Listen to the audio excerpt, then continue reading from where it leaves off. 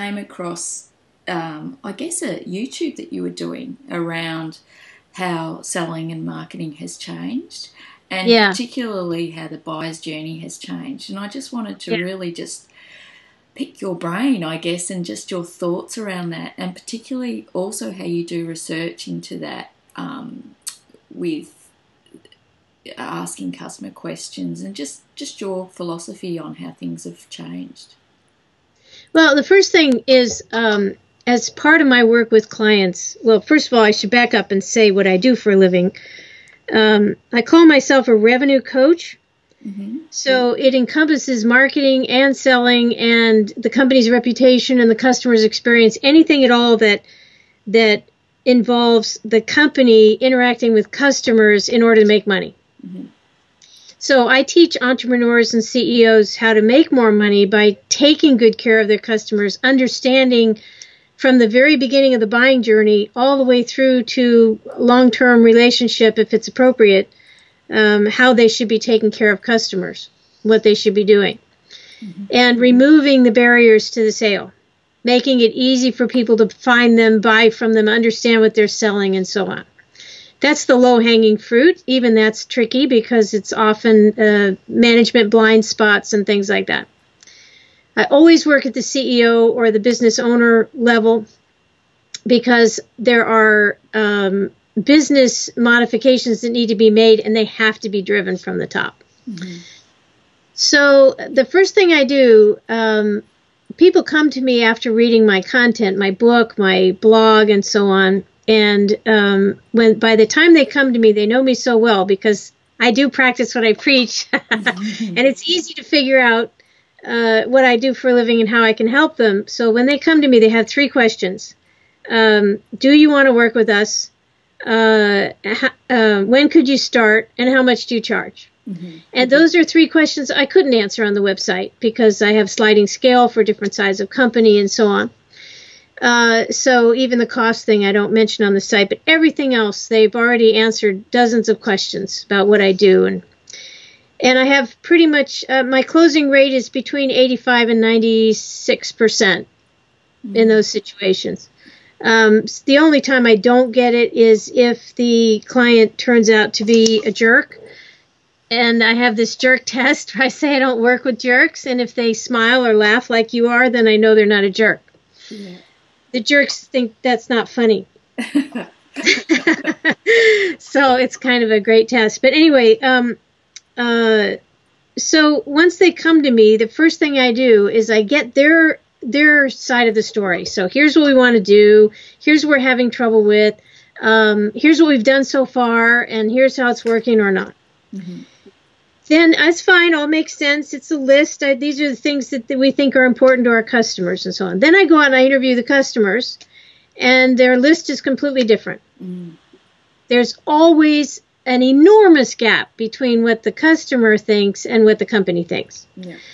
So I need to find out what they think. I do this interviewing method that I've worked out. I've tried every single method known to man or woman, and I've ended up on the phone.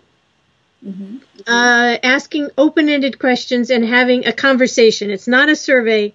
It's really open-ended questions, which I put in my book. They've been tested over literally thousands of interviews and modified so that I get the maximum result from those questions. Things like, how do you feel about our product and service? If you were the CEO of our company tomorrow, what's the first thing you would fix? Mm-hmm. What trends do you see in your market? What's your biggest problem? If you were searching for us in Google, if you assume that's how you started your search, what would you type in? Mm. What do you tell people about us when they ask? So these are, and they just open up and they talk to me for about an hour. And I found by the 5th or 6th phone call, I get a trend. I get absolute patterns. By the 7th to 10th phone call of a certain type of customer, I know exactly what the issues are and what we need to fix, what's broken, what needs to be fixed. And the reason that they bought this company, and it's never what the company thinks. Mm-hmm. The company thinks, oh, we have this thing and it's really important. And the customer's like, everybody has that. I bought them because of this. Mm-hmm. And this is what people said to me and so on. In the course of making these calls, which I do constantly for new clients and existing clients, what I found is in the last couple of years in particular, and then actually there was a tipping point in August of 2011. At that point in time, Google was displaying their advertised paid results the same as they displayed their natural results. You couldn't tell the difference. Mm-hmm. And they stopped doing that. They went back to making it sort of obvious that they were different. But during that time, and also because people had gotten so involved in LinkedIn and they had access to other people like themselves, they just switched. They stopped going to Google first, and they started talking to their friends and saying, I'm thinking of hiring this and this. And this is especially true in B2B, but it's also true in B2C. So they asked their friends first, and then they use that data. They get a short list from their friends, and then they use that data to look at websites, do some searching, and do some more research. And that's when they go to Google. Part of the problem with Google is it's hard to get the right kind of results. Sometimes you'll type something in, and you just can't narrow it down. It's not really a good search engine for services, for example, which is why Angie's List and things like that have done so well. The other thing that's happened, of course, is that customers are now able to interact with each other via the social networks or reviews or whatever, and they don't need to talk. They don't need marketing copy at all. They're not reading it. They're not paying any attention to it. And all these companies that are churning out this marketing copy are just, they may as well be just, spitting into the wind, as they say. It's a completely ridiculous exercise. So customers, you have to be able to let customers talk to customers. Even if you do the writing and end up packaging it up, you've got to get out of the way and let customers talk to each other. And that's scary for companies who aren't treating their customers well, of course, or if they don't understand the problems that they have logistically that they don't even know about, that the customer is experiencing, but they don't tell the CEO, and so he never knows. And I uncover those problems in these interviews and find out where things are broken. So that's kind of the story in a short, encapsulated version. And so it's interesting because it seems like now, I wonder whether you think they're interviewing customers because they're interested, or do they feel that they have no choice because customers sort of now have a voice? It's those two things. It's also because the CEO knows perfectly well that he's not getting the full truth. I say he, it's half and half, male and female, but just easier to say he. But he's not getting the full truth. If the basement was flooded, by the time the CEO got the message, somebody, by the 10th person up, that we had a little water issue in the basement, but it's all taken care of now. Yeah. And that would, nobody would say it was flooded. It was, it was big, it was 20 feet high. It was all the stuff, the records. Everybody kind of just minimizes all the problems. The customer, on the other hand, has this experience that they're going through. And, I just, for example, I have a company that printed my book. They handle the printing for me and the fulfillment. They're not on the electronic side. I noticed the other day that I had an issue. They actually had made a mistake on the printing and sort of put together the pages incorrectly on about 25 books. And they got into Europe, and it was a problem. So we had some returns. At that moment, I had never had anybody return the book. It's sort of standard that you do have returns. I have never had anybody return the book. So, I didn't think it was fair that they were charging me for returns on a problem that was their problem. I just wanted to get in touch with my rep about that. I couldn't remember which person to talk to, so I went online, and they have this portal, and I said, okay, I'm going to submit this form, right? Hit button, and nothing happens. Oh, really? The submit, right? And then the thing's just turning and turning and turning. And I tried it several times with different browsers, and I thought, here's this CEO running this company who thinks that things are fine, And this was just one indication of the types of problems I've had with them all along. Like they really didn't understand ebook publishing at first. Yeah. And they told me, just give me a PDF and it works fine for Kindle. Well, that's not true. It's totally not true. I mean, Kindle special, So the CEO has absolutely no idea that they're blowing it in these ways. And I can tell you right now, the webmaster is not going to tell them the submit form doesn't work. No. And how insulting is it to give customers their own portal? And we're like, we're not home. Nobody. It's almost like a pretense of service. It's very good. I may use that. That's excellent. I'll quote you. You can have that. That's really interesting. So say you do all these surveys, which I think is fantastic, because, how else? They're just making assumptions if they don't know, which is what you found. What do they do with that information once you give it back to them? Completely dependent on each company. And this is the other thing that's fascinating about my work. I have a lot of competitors who go out there and try to help people with their marketing and all this stuff. There's two problems. One is they specialize in a certain area. So for the SEO guy, your problem is SEO. For the web guy, your problem is web. For the PR person, it's PR. Their solution is what your problem is. And it's not true. There's no way they're going to uncover the submit button problem with that approach. So that's one problem. The other problem is that every company is completely different. So if we're talking customer experience, which is what we're really talking about here, of buying, working with the company and the product, every single company in every single industry is completely different from every other company. They have different kinds of problems. They have different kinds of people in there. They have different kinds of systems.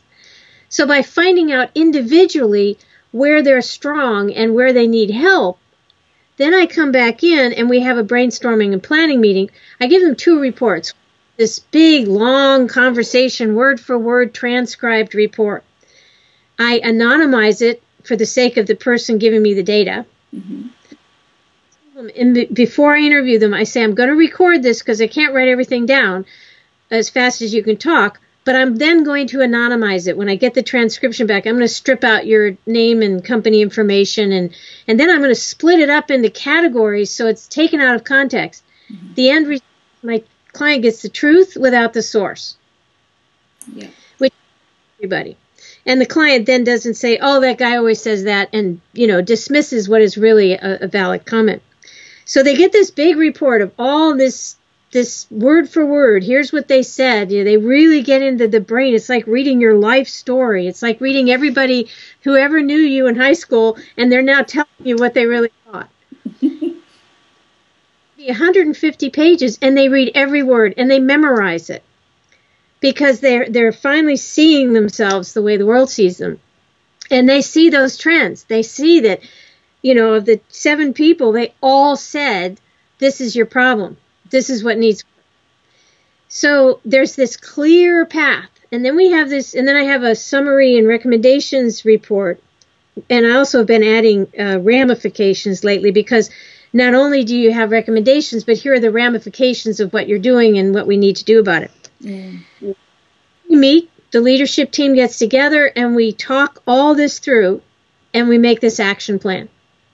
And the action plan says, okay, this is a big problem, this thing over here. We've got to fix that right away. And we need a new person, or we need a new system, or whatever it is. We need to get this solved. And then here's the other stuff that we need to work on long term. And it usually involves, part of what happens is almost always involves some website work. They usually are not selling themselves well on their website. And other marketing concepts like, this is what they really care about. You're not talking about it. We should do an email campaign that focuses on that. There's very often a management shift that needs to happen. There's some manager somewhere that's just completely blowing it, and we need to get that one out and get a new one in, or give that person a chance to fix what they're doing. Or so that's I call myself a revenue coach, because I never know until I calls what the problems are. The beauty of been doing this for decades is I haven't met a problem now that I can't solve. I mean, if you say to me, this is the problem, okay, there's 10 different ways to solve it. We're going to do this one because of, So I'm now this walking problem-solving encyclopedia. I've been and there's only a few things that people do that are bad, and they do them over and over and over again because it's all about ego and politics and blindness and, all that stuff. Fantastic. So do you only interview the customers of a company, or do you ever interview the staff within a company? Definitely interview the staff, often the staff, certain people, whatever's appropriate. I also interview partners, and sometimes to improve the relationships with partners, like a new partner portal. IBM did that with me, where I redesigned the sales and marketing portion of their big partner portal. They sell half their software products. We're talking $40 billion worth or $12 billion worth of software. I shouldn't say half. They sell 40% of that through partners. Mm. We needed to give them data in a fast way, and the big mantra there was, there's a lot of great stuff in here, but I can't find it. Mm. So we need it easier for them to navigate to that data. So it just depends on what the client needs. Sometimes I may interview people that are sort of aligned with the company, but they aren't really a partner. Maybe they're, in some other role. But anyway, I interview whoever's appropriate. But we always start with the customers because you want more revenue. Mm. And what sort of companies are coming to you? Like, do they fit into a certain mold of, yes, this is triggered for me something that I need to resolve? Like you said, you deal with the CEOs, but I'm just wondering if it's a certain type of client that's attracted to really trying to get to the bottom of this and make improvements, or is it? My sweet spot is the company that's established. Mm-hmm. They have some number of sales. It could be 2 million, it could be 20 million, it could be 200 million. That's kind of my sweet spot. And they want to get to the next level, and they can't get there with what they have. They're just feeling like they're either slipping, mm-hmm. and it's scary because they're slipping, or they've got to get to the next level, and they know they're not going to get there using the systems and processes that they currently have. Mm-hmm. I have specialized in B2B, very technical products because I've been in high tech for 40 years. So, I mean, I can just tell you how the internet works and how computers work and all that stuff. So I've tended to gravitate towards that. So people selling to engineers or IT people. But when the web came along in 1994, everything started getting technical. And so I started getting clients who were in the travel industry, the pharmaceutical industry. So I handle, and a lot of the consumer side as well, retail companies and so on. But it's really the company that's here and they want to get here. Mm. Can't figure out how to do it. And then the other thing is I tend not to work with venture-backed companies. Because they have more money than is good for them, and they're misusing it. They're not really caring about the customer. They're all about branding and making themselves feel good, and they don't. The jerk factor is just too high in those situations. I've got two questions that come to mind. One is about how the buyer's journey has changed, and I listened to one of the webinars that you were giving, and I've heard this a lot where the seller used to do a lot up front, and now the buyer is actually doing a lot of that research up front before they actually contact. Can you tell me whether you're seeing that through your research and just what you feel about that change in the buyer pattern? Yeah, in my speeches I talk about the fact that it used to be 80% of the questions, or for the web, really, and even before Google, I would say, customers got 20% of their questions answered, and then they had to go to a salesperson to get the rest. Now that's flipped, and I would say it's even more than 80%. Now they're probably getting 90% of their questions answered, and by the time they're calling a salesperson, their questions are so specific. Okay, I know this, and this about you. I've put you in my grid. I've got you characterized. And now I need to know, can you do this one little thing? Okay. Mm-hmm.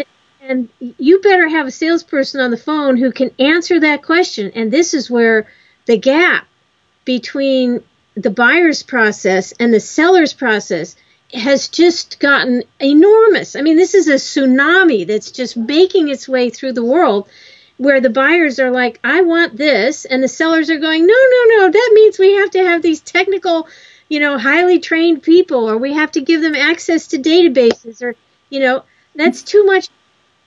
We just want them to stand there and say, this is great and we love it and you're going to be happy and limited only by your imagination and ROI and blah, blah, blah.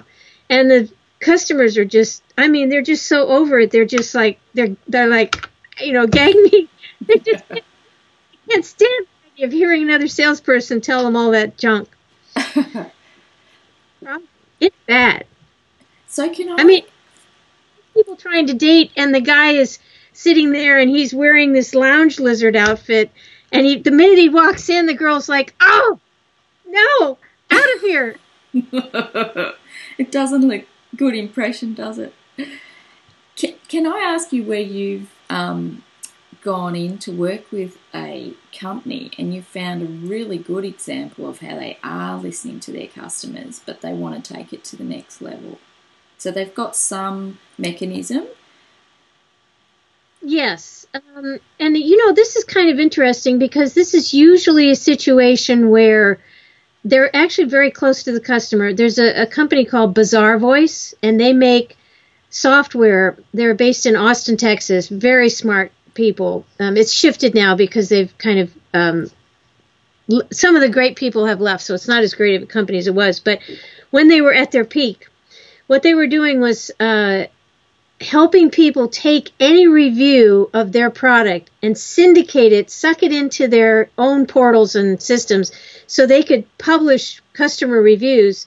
They would curate them very often. If it was a really terrible thing, they might try to get back to them and fix the problem rather than post the thing. But for the most part, they were posting the good and the bad reviews on their site. And this company makes it possible to go out and do that.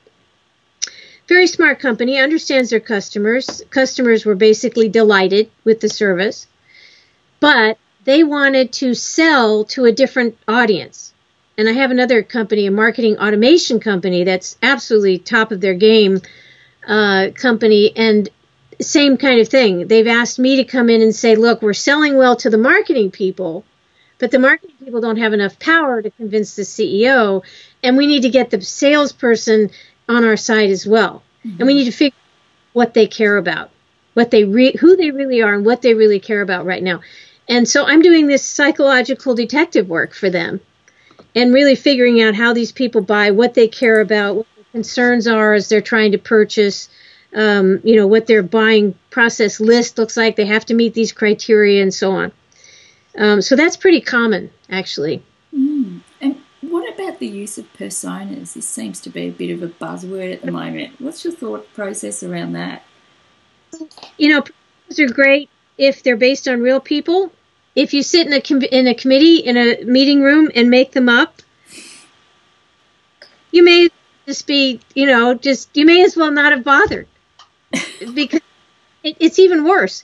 Now you've taken all of your misperceptions and the insulting, really, a lot of times it's very insulting, and you've applied it in a way that's got more structure to it, so it seems more real. Mm-hmm. And it's the best example of that was a gal named Dareth Lamka, who's got a marketing portal, I guess the best way to describe it. And she was up doing a speech, and a bunch of us were in the audience. Hang on. My phone's telling me we're going to talk in 15 minutes. Okay. I was at an E-Metric Summit and speaking there, and she was one of the speakers as well. And she got up and talked about, she said, okay, I want you all to close your eyes, and I want you to imagine a woman who's getting government assistance, who has a couple of children, Yeah, I think those were the requirements. And so I just want you to picture that person. So we all did. And then she opened you said, open your eyes, and up on the screen was a picture of Princess Di. Single person, hundreds of people in the room, not one of us was thinking about Princess Di. We were thinking of the quintessential welfare mother, So to me, that's how bad these are. Because when I go out and I interview the customer, the thing that you can learn about customers using all of your own data is how they do things and what they do. You can guess about what they did or to look at what they did, but you don't know why. You don't know why they picked you. You don't know why they came after you and wanted this and what the problem they were trying to solve. And, it's very insulting for somebody to come to you and say, well, you have brown hair. Therefore, I'm going to make these assumptions about you. But you know perfectly well that they're missing. It's like when they do those multiple choice surveys where they say, would you be interested in A, B, C, or D? And you're like, well, no, none I'm interested are on your list. And so, in fact, what was it today? I got an email. Oh, no, I went to the Forbes magazine site. And they asked me if I'd be willing to answer some questions while I was looking at their content. And I'm always curious about that. So I said yes. The first question they asked me was, what's your age? How is this going to help you? How is this going to help me help you? What are you going to do with this data that's actually, and it's none of your business. They ask income, it's like, it's none of your business. If you really want to sell more to me, ask me what I'm interested in. I could be 85 and be interested in technology in a way that nobody would ever expect. Yes. So again, this whole persona thing has really, it angers me and it frightens me both because it's such an insult to the real customer with real needs and very specific things that they want to deal with. I knew that it'd fire you up. So that's great. I also wanted to ask you about the context between marketing and selling and the gap that you see in organisations around that, just for another fiery discussion. Yeah. So marketers are cats and salespeople are dogs. And that's a problem right there. Because the salespeople, and by the way, I started out in sales. I always tell people I'm a recovering salesperson, so I can say whatever I want about salespeople. I actually long been recovered. I'm like somebody who hasn't had a drink for 30 years or something. But what I've learned about the two things, I actually got into marketing because as a salesperson, I was so disgusted with the tools I was getting from marketing that weren't working. So I said, okay, we've got to fix this problem. So then I went into marketing and found out why those tools were not working, because marketers never talk to customers. So that's a problem. Salespeople are very immediate, and they don't think in terms of bigger trends. So in fact, I've known CEOs, I've worked with CEOs who used to be salespeople. And every single time you'll have a meeting with them at lunch, and you'll agree on the strategy, and you'll be, okay, everything's fine, this is what we're going to do. Then they go back to their office, you go back to your office, and I had this happen, it was so perfect. I called the CEO 10 minutes after our lunch. I said, oh, I just want to verify we did agree on this and this. And he goes, oh, I'm so glad you called. John was just in my office, and he has this great idea. We should do this other thing because of what he just talked to this one customer who has this. So they company like a Chinese fire drill. The last guy they had lunch with is the one they're going with this strategy. It's all about closing this one deal. They never back up and take that bigger view. Now, marketers are good at that, but they don't talk to customers. So they don't actually get and so what I try to teach them in my book, every single marketer in the world should be reading my book, frankly. I don't care if they buy it. I don't care how they do it, but they should be interviewing their customers like this. They make a half a dozen calls and they're like, oh, now I get it. This is what they want. And then they can go to the CEO and everybody else and say, I know you think this, but you know what? I just talked to 6 customers. They don't even care about that. They want this. And it's a completely different space than the usual, well, I think this and everybody's doing social media, so we should do social media. It's just totally bogus. And then the stuff doesn't work because they haven't talked to real customers and they don't know. And then they get fired in 2 years. Yeah, exactly. Last 2 years, that's it. Yeah. Sales have a little more credibility with CEOs because they at least close the deal once they get it. Mm. Well, as they used to, but they at least have the myth, the perception that they're going to close the deal. And so there's real ROI, there's real revenue there. Yeah. But they don't think strategically, so the whole thing. So neither of them are doing their job properly to make the whole. So you've written this book. Where to next? What are you working on? Something else? What's happening in your radar world at the moment? Something else. I'm always working. I love what I do. I'm just going to be dying at my keyboard. I think I'm just, it's just, I love this. And the better I get, the older I get, frankly, the better I get, because I don't have any doubts about what the solution is. I mentioned to you before.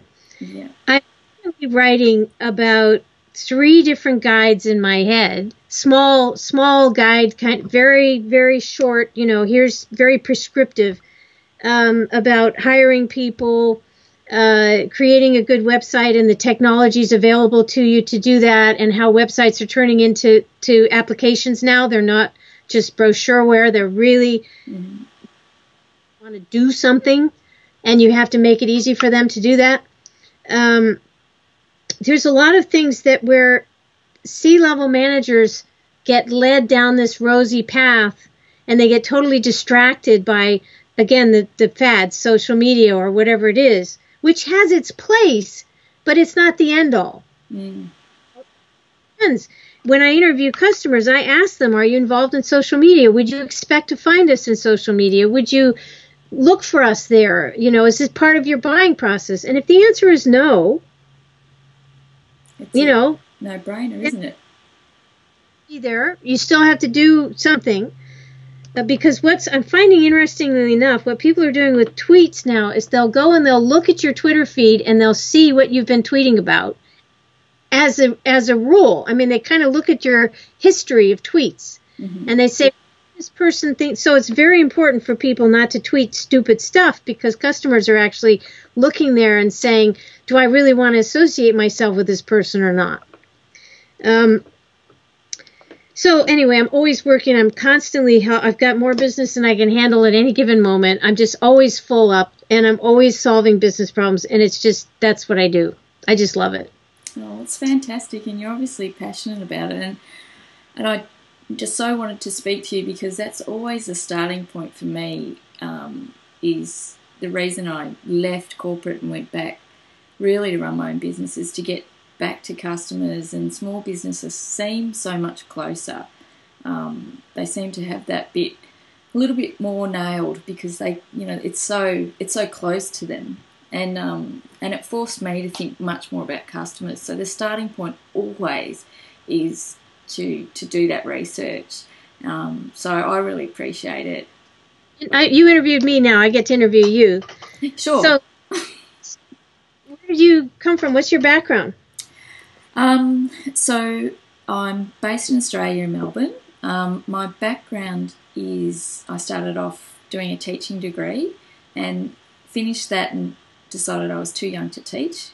And so I sort of, much to my parents' disgust, went and worked at McDonald's and just thought, I'll just play here for a bit.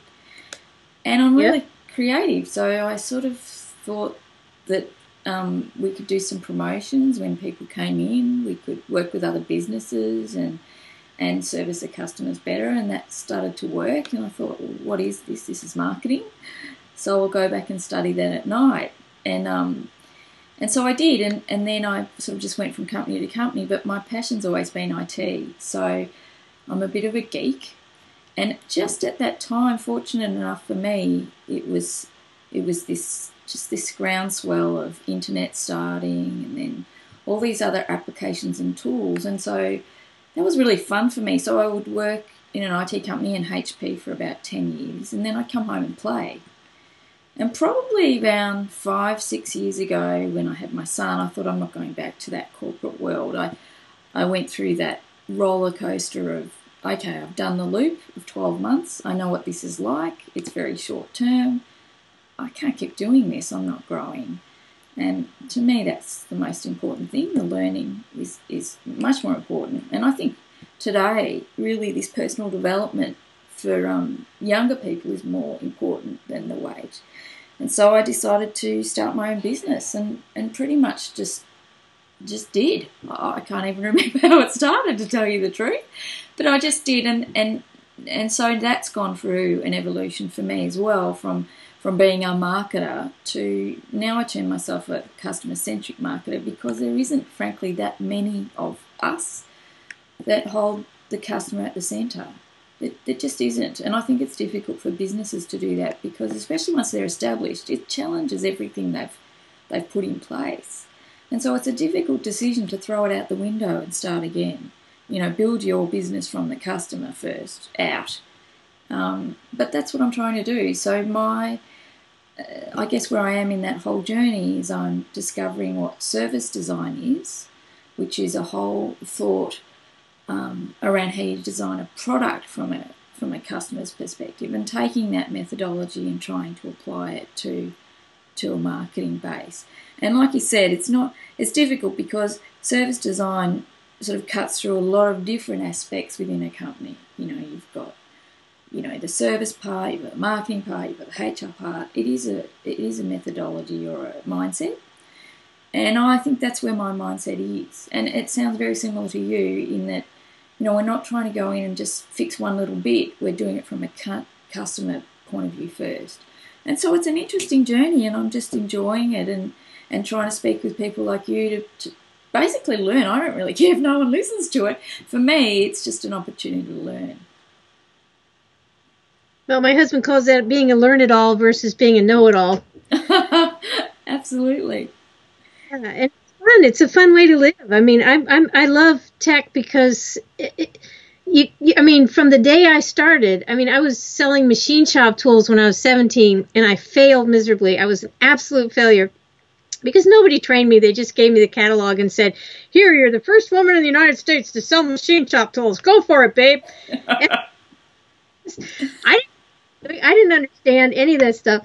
And I was so embarrassed, I swore to myself that I would learn everything I could about selling and everything I could about technology. And I've never stopped. You can never stop. You can never stop and rest for any moment. You just have to. Terrible. There's this big problem that you're trying to solve and I'm trying to solve, which is, at the center is the company. When you were saying what you were saying, it reminded me of a conversation I had with a guy at IBM once where we were talking about the way the portal should be designed and all this stuff.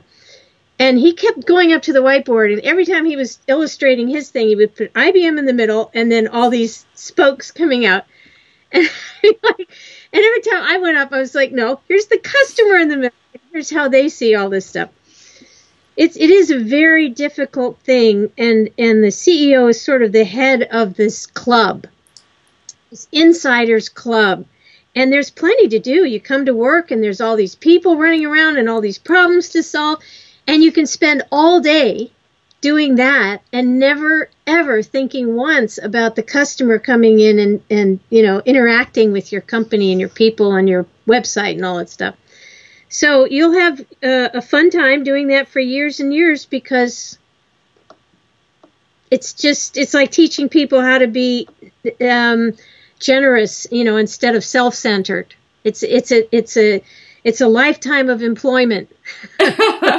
Well, it seems to me. I had this discussion with, I'm trying to remember who I interviewed, but it was a debate I was having. Is it the people that fall into this field just empathetic? Is it just the way? Because I always think that, as a kid, I just always thought of others. I don't know if I was overly thoughtful, but I actually had them in my mind's eye a lot about how they were feeling. I suppose I call that empathy. And whether I'm, at home thinking about that or in a company, I'm always thinking about how that makes other people feel and what they would be thinking. And it just seems to me that not a lot of people do that. I just thought everybody was like that. So it was surprising to separate, yourself so much from that person that you were affecting. And so I find that when I'm sitting in and I'm consulting for a larger company now, I'm constantly doing that. I'm putting myself exactly where the customer was and challenging decisions. And that's really fun. It is. It allows you to make an enormous difference, not just for the customer, who's sort of the end beneficiary of it, but if the company starts doing things the way the customer wants them to, then all of those people are still going to have jobs. Exactly. I started out being a teacher. I was going to be a music teacher, and by the time I got out of school, the teaching jobs were just non-existent. And I had already been selling for years, and so I thought, well, I'll just keep on the marketing side, the selling side. But I also always kind of wanted to be a social worker, or, help people kind of get out of one phase or one issue where they're stuck here and they need this transformation. And when you transform an entire company, when you help a company make that transformation, there's just nothing more rewarding. I mean, I love it. The employees say to me, oh, geez, they finally got a clue. Because they often know. I mean, the people lower down who are talking to customers actually know that there's a problem. Absolutely. And solve it. Yeah. They don't have the evidence, which is why I always go out and make these interviews. People start wanting to ask my advice before I said, no, you know what? I could tell you a million things right now after you've given me your side of the story, but I'm going to be off base. Even with all my experience, I'm going to be off base. I'm not going to be talking about the stuff that actually matters to your customers. And once you do that and the company starts shifting, oh, it's so much fun. It's really fun. It is. I really appreciate your time and thank you so much. And I'll put a link to your book and your website on this and forward this to you. And I hope we keep in contact. It sounds like it's an interesting journey you've had so far. Too. I would like that. All right. Well, thank you so much for your time. I really appreciate it.